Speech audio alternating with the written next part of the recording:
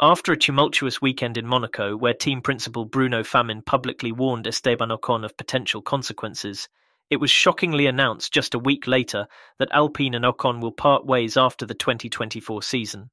This move, likely expedited by the Monaco incident, thrusts Alpine F1 into the spotlight once again. Known for his resilience, Esteban Ocon narrowly avoided a suspension that could have dramatically altered his career. With the official announcement of Ocon's departure, whispers about Mick Schumacher's potential move to Alpine are growing louder, sparking a heated debate among fans and pundits. Let's dive into these unfolding events and what they mean for Alpine and its drivers. Esteban Ocon, a driver who has shown flashes of brilliance amidst a rocky Alpine campaign, was teetering on the brink of suspension. Internal team conflicts and performance issues, particularly his reckless move on teammate Gasly at the Monaco GP, nearly led to a dramatic sidelining. Bruno Famin seriously considered suspending Ocon, but legal fears overruled him. The team dreaded a costly lawsuit that could have drained resources and further tarnished their already fragile reputation. This incident highlights the fragile dynamics within F1 teams, where legal and financial implications often overshadow sporting decisions.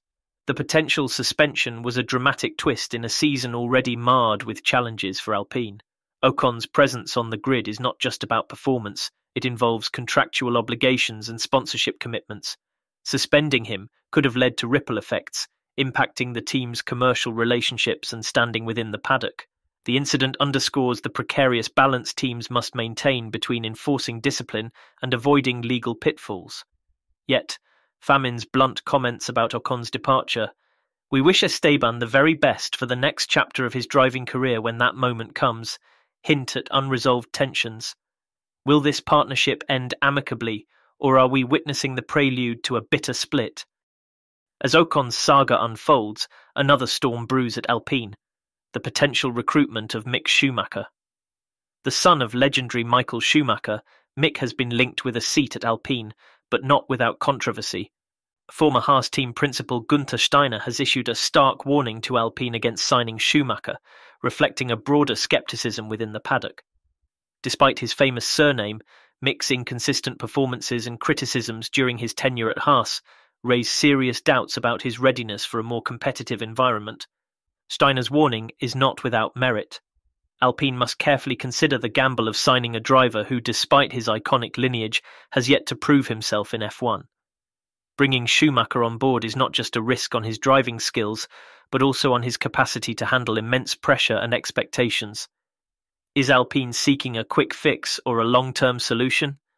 The decision could redefine Alpine's trajectory, potentially revitalizing their campaign or compounding their woes.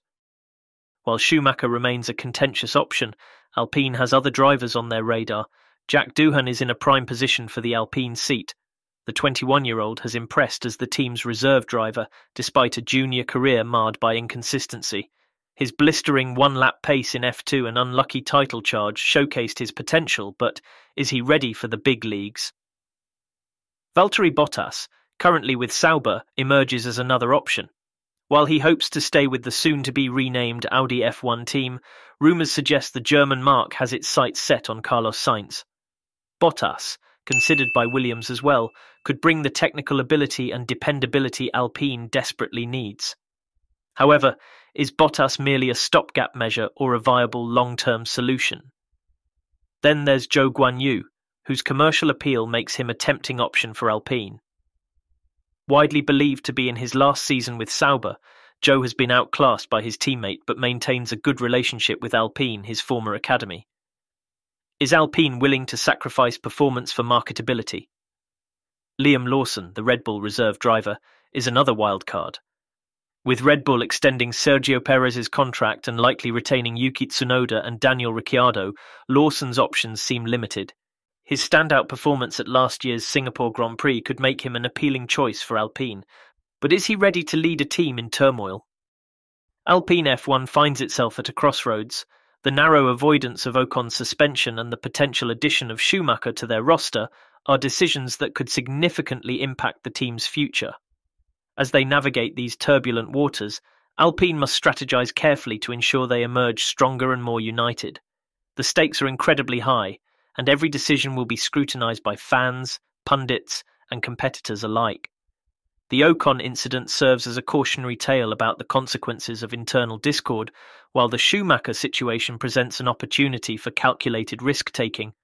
For fans and analysts alike, these developments at Alpine provide a fascinating glimpse into the high-stakes world of Formula One team management. In the end, the drama off the track is proving to be as compelling as the action on it. Will Alpine rise from the ashes, or crumble under the weight of its controversies? Stay tuned to Racing Avenue for the latest updates and in-depth analysis on this evolving saga.